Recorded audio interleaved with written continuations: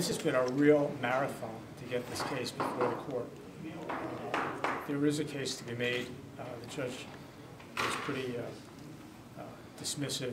I don't think he even framed the issue the way that we presented in the papers.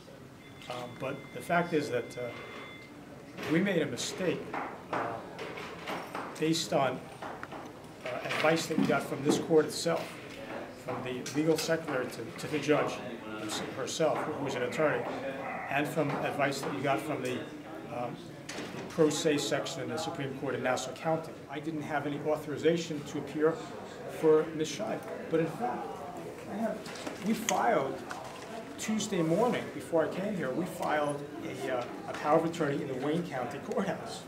Okay? This is a very formal paper that says that I can represent her, I can hire an attorney on her behalf. Okay? That's not a question.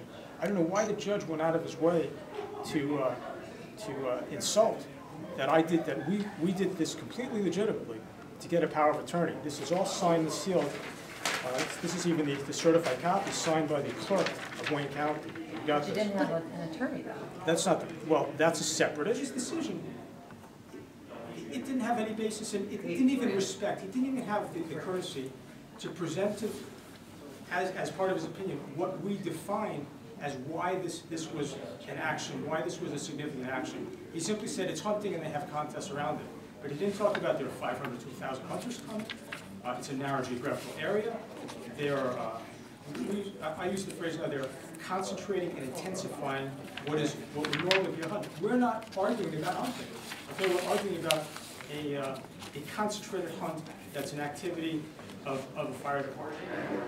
This is the first time we've actually had to come to court to plead our case and answer any questions that the court has had. And the judge was very generous today, and we're continuing now. We sell 600 tickets, so that allows us to have 300 teams that participate. And we usually get around 130, 135 teams that actually show up. And not all of them bring in 5 squirrels, some bring in 1, 2, because there's prizes for not getting a lot of squirrels. And they come in and talk to other hunters and have something to eat, and everybody goes home.